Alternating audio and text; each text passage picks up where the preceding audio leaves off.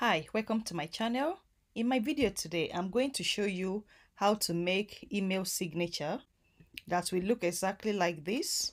I've recorded the video earlier on my channel on how to make this type of signature, and it was just recently one viewer made a comment that I didn't show how to put the text beside the signature, the one I made in the previous video, and that's why I'm remaking this video in 2023. In order to be able to design a signature that looks exactly like the one I have on my screen here, I'm going to quickly take you through how to make it.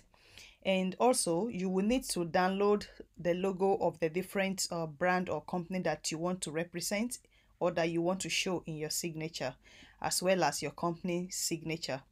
For today's video, because I'm no longer working in this institute, which was the one I showed in my previous video, I'm going to show you how to make that same type of signature but using my current logo and every other thing. In order to get started, you need to download the logos of the different brands that you're going to be using. So I've downloaded 5 here, the one for Facebook, YouTube, LinkedIn, ResearchGate, and Twitter, as well as I've copied out my link to each of these platforms so that I don't waste your time in this tutorial. We are going to be using 2 different applications to design this logo. The first one is Word document, and the second one is going to be email. It could be Outlook or Gmail, depending on whichever one you are going to be using. So first, let's design and arrange our signature the way we want it to be in our Outlook email or in the Gmail. What I'm going to do is I'm going to be using a table format. So I'm going to design 2 tables. One to add I don't want it there. So I'm going to first make a table where I will arrange the address, the detail, and everything that I would like to include in my signature. So what I will do is to design a single column table. So I'm going to, should I use 4? Yes. Let me use a table that has 4 cells. And you can see that now I can start working on how I want to arrange my signature. The name of my new YouTube channel is called Impact with Alice. Let me remove there. Let me start from this second line. Okay. Company's phone number. Don't worry, I do not have a phone number yet for this company, but I'm going to make up some random number so that we can go ahead with this tutorial. So now we've added our phone number. The next thing is to add the name of the company, and the name of the YouTube channel is Impact with Alice. This is about scholarship support platform. Let's just call it something to make up something. And it's in London, United Kingdom. So you see, now we have an address. The next thing we want to do is now to add the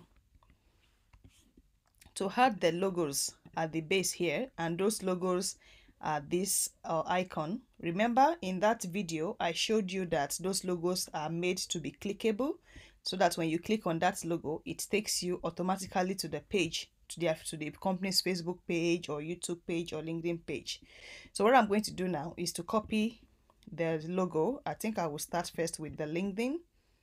So let me copy the LinkedIn. I'll paste it here, leave a space, leave double space, copy the one for ResearchGate because that also is more about, it's a professional platform. Paste it there, double space again. Take the, let's say the Twitter now, paste also, double space. The next thing we need to do is to size this down so that it fits on a single roll and it's looking beautiful. So in order for me to format these figures, instead of me to be squeezing it in like this or something like that, I could use a different method to get the same kind of results. So first, let me see how small. First, I'll click on here where it says picture format. And then I'm going to see how small I can make this logo to be. You can see that I can make it as small as 0.76. For the next one, I don't need to start squeezing it. I will just type 0.76 inside the picture format. You can see it automatically size it down. I'll do the same for all the other logo, 0.76. Also, this becomes smaller. You can see I have all those logos on the same line and they are small. In order to then make them to be clickable, what will I do? For the LinkedIn, I told you earlier that I've copied out the links that I'm going to be using because I don't want to be going back and forth. So what I will do is to copy my LinkedIn link, and then I will click on the image and then click on Ctrl K. So if you click on the logo itself, then click on Ctrl K on your keyboard, that will open up this page for you to show the address, and I'll just paste my LinkedIn address there and say okay. So now this LinkedIn, if I click on it, it should take me to my LinkedIn profile. You can see that it's easy to design a clickable link. I will do the same for the ResearchGate. My ResearchGate profile is this. Click on the logo, Ctrl K, paste, enter. So now we have my signature ready for one part of the table. Remember, I showed you that we are making this type of signature. The next thing I'm going to do is now to create a table that has 2 columns. Insert table. I'm going to be using a 2x2 table. And here on the first one, I can merge this table by highlighting it, right click on it, and then click merge cell, so that way it becomes a single cell. And then I can write my name, which is, now I'm a doctor. It's nice to be a doctor. Dr. Alice Esiola. I'm the founder impact with Alice. To make my name stand out, I can make my name to be bold, and that way that is ready. The next thing I want to do is to insert my YouTube channel signature, and I think I downloaded this just recently, so I'm just going to copy that and paste it inside here. You can see that the signature is really big. I can also size that down by clicking on picture format, and let's say we make it about, let's say 5 centimeters. 5 is too big. So now I'm then going to copy and paste the first table that we made earlier, this one. I will just click here, copy it, and then paste it inside the second cell, and you can see that now we have this signature by the side of the logo. However, this logo is still taller than the one I pasted. So what I'm going to do, what I can do is to size this down a bit more, so you can see now we have all that. And then to make it appear that it's not showing any of the table, all you just have to do is click on the table itself and click here on this part where you can normally, let me zoom in so that you can see what I'm talking about. If you click here, you can say no border. That way there's not going to be any border shown. And on the second table, you do the same, say no border. Now we have our signature. I also want my logo to be clickable. I want this that when people click on my logo, it automatically brings them to my YouTube channel. I can just repeat that process by clicking on copying the YouTube link again. Click on my logo and Ctrl K to paste the signature, so that if we then click on this logo, it will just bring you to my YouTube channel. So you can see that creating a signature is very easy.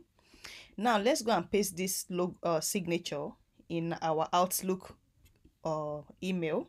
So to paste this signature in our Outlook email, all we have to do is to, if you are using Mac like myself, click on the sections that says Outlook, and then you will choose Preferences. And if you choose Preferences, it will open up this page where you can then click on the signature. You can see that this is the current signature that I have. I'm going to be making a new one. So I'm going to go and copy that signature that we designed on the table itself, and then click on copy, and then I'll paste it here. When I paste it here, you can see that it's still showing the borders for the table. Just click on that table again. You highlight the table, right click on the table and select the functions that says table properties. You are going to get this option. Let's go to the part that says borders and shading. If I go to the part that says borders and shading, I'm going to select none so that I don't have any border in the table. Say okay. And now I'm going to do the same for the second table. Click on it, right click, table properties, select borders and shading, say you do not want any border on the table, and say okay. And now you can see that all that is gone, and all I have to do is to give a name to that signature. We'll call this Alice YouTube, and click Control Save. You can click Control S or use the save icon on top of that page. And now I can close this. So if I want to compose a new email, I can click on New Email and select my signature. So on this signature, I want the signature that we just made. What I will do is to just go to the signature part and select Alice YouTube, and you can see that the new signature that we designed is ready for use. And if you click on my logo, on my brand logo, you can see that it will bring you to Impact with Alice YouTube channel. If you also click on, let's say, the research gate, if you click on that icon, the signature or the link, it will bring you to my YouTube to my research gate profile. And if it is the LinkedIn that you click on, it will also bring you to the LinkedIn profile.